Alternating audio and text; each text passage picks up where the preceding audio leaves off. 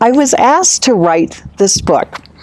A publisher wanted a book written about the Christian Democrat at a time when so many people thought that all Christians were Republicans, which is not true.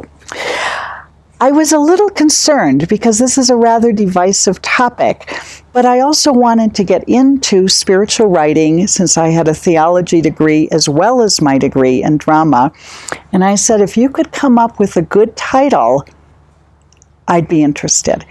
So this was one of the titles mentioned, Jesus Rode a Donkey. And I thought it's lighthearted and it sort of dissipates that kind of division that can be part of it. So Jesus Rode a Donkey, Why Millions of Christians Are Democrats.